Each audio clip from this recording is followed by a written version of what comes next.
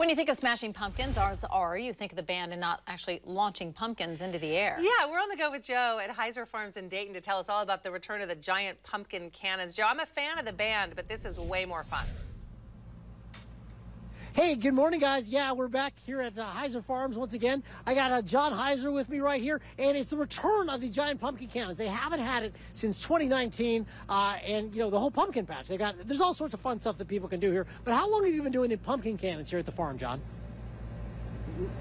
Early 2000s. Okay, so coming up on 20 years now, and Zach, it's you and your whole family that have been doing this. I mean, what is it about your family and these giant cannons here? I don't know. I think it's a little bit of redneck, and everybody likes to come out here and kill pumpkins. Exactly. Come out and embrace your maybe it's more like an orange neck, because we're talking about pumpkins here. And these are the kind of pumpkins, like what kind of pumpkins do you actually shoot out of your cannon here? These are more of a squash, okay, and we shoot out of the big cannons because they got more air and they hit them harder. Yeah. So their skin is thicker. You wouldn't carve this. Gotcha.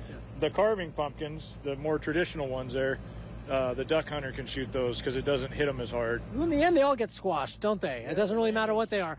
And you have a couple. What are the different cannons that we have right here? So we have Rosie the Riveter. She's the most powerful cannon we have. She can shoot just shy of 3,000 feet. She's got 240 gallons of volume. That's why she hits everything so hard. Mm-hmm. Then Marvin down there, that's a 200-gallon tank, yeah, and the duck hunter's 60. So when you're watching them, that's just kind of the difference. Okay, so this weekend they're going to have the demolition derby where they shoot the pumpkins at a car. We've actually got one set up. We're saving that for a little bit later on Good Day Oregon. So right now we're going to fire off Rosie and Marvin. So I'll let you guys man your stations here. Now normally mid-October we have a lot of cloud cover down here at Heiser Farms. Not so much. We've got to shoot it right into the sun today, so Daryl's got to adjust the camera, so hopefully you can see there. It's kind of blinding right now. But whenever you're ready, which one are we firing first? Rosie? All right.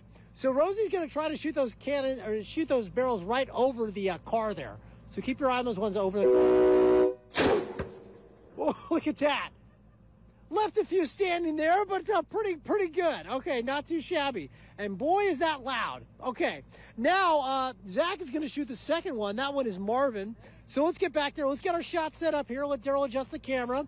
All right, when you're ready, fire at will. Look at that. Just a bit off the top.